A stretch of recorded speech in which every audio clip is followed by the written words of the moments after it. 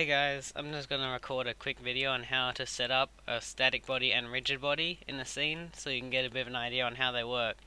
This is the finished, what the scene will look like at the end. I'll just run it. So the ball falls down into this half pipe thing and then rolls around like that. Alright, so I'll just close this. So open up a new scene, fresh like this, and go to 2D. And then over here, press the create node button and add in a node 2D. This is pretty much the node that you'll always put in the first place, or I always have, and rename it game. And now for the next node, you need two different ones. You need a rigid body 2D and also a static body 2D. Wait, no, that's the 3D one. The 2D ones are blue. And then with those there, you'll need sprites for both of them. And the sprites, I'll have links in the description and also on my website under this video, so you can download them. I just made these in GIMP in a couple of seconds. They're not really that hard. So add in some sprites under this, and then texture, load. For the rigid body, you want the player.png, add that in. And then the static body, add another sprite, texture, load. This is the halfpipe.png. And then grab these by the top nodes here, and make sure you don't move them by the sprite, because that'll mess things up. To make sure, change into this this move mode. And with this, you only ever move the node that is selected from here.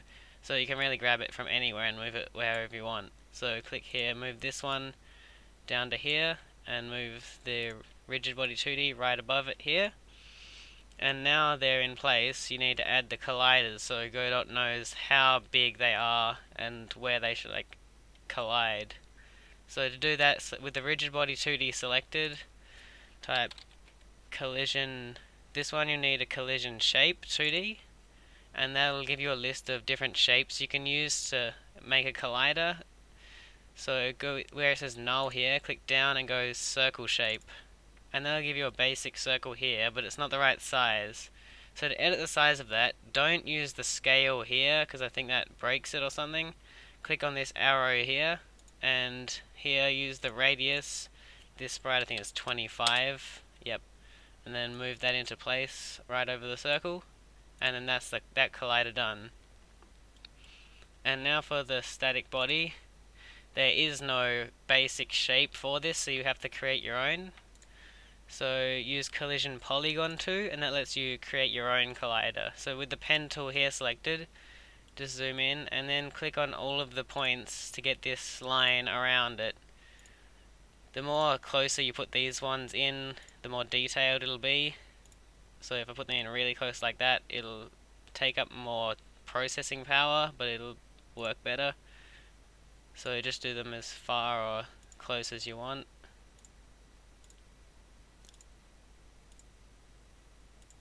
And then around here, because nothing's going to be colliding, you don't really need to do that very detailed at all, because nothing's going to touch that. And then you have this. So now if you run the scene, make sure you save it